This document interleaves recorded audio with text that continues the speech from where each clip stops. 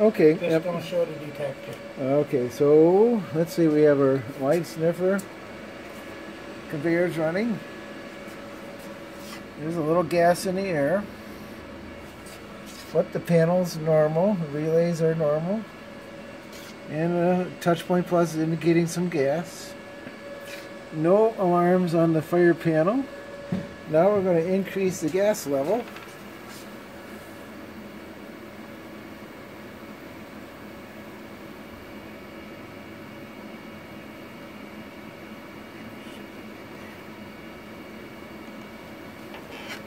Okay. Gas level's coming up. 24%.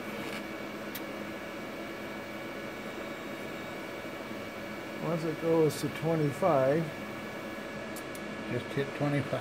Okay, the conveyor just stopped. The relays dropped out. The horn relay kicked in. The panel's indicating 26%.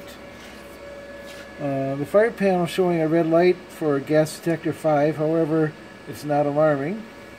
So now we can remove the gas. Watch the gas go down.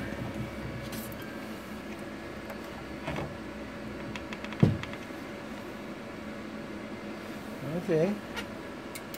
Horns are reset. Yep, the horn relay cleared on its own. The yellow is below 25. Ready light is on. Yep, there we go. We can start the conveyor now. Conveyor's running. Okay, now what we can do is we can disable the gas detector.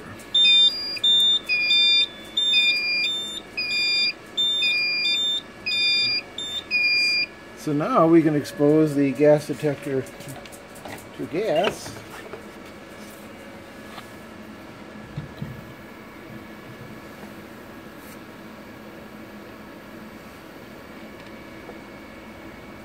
It's climbing. See, it is in a fast mode.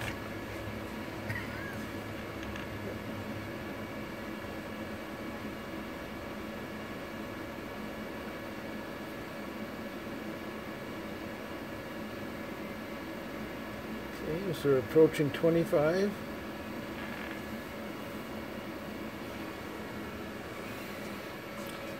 Relays are still normal. Touchpoint Plus is indicating the alarm level of 25, however, it's not designed to alarm. But our panel showing normal, our relays are running, our conveyor is still running, everything's normal. Fire panel still shows disabled, so no issues there. Now we're dropping the gas down.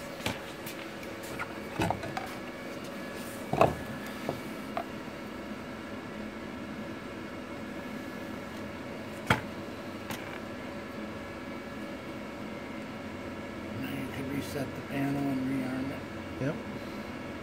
Okay, so the gas level's dropped below 25. So we need to reset the fire panel.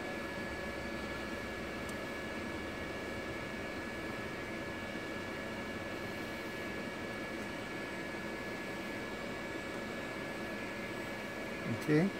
Now we can re-enable the detector.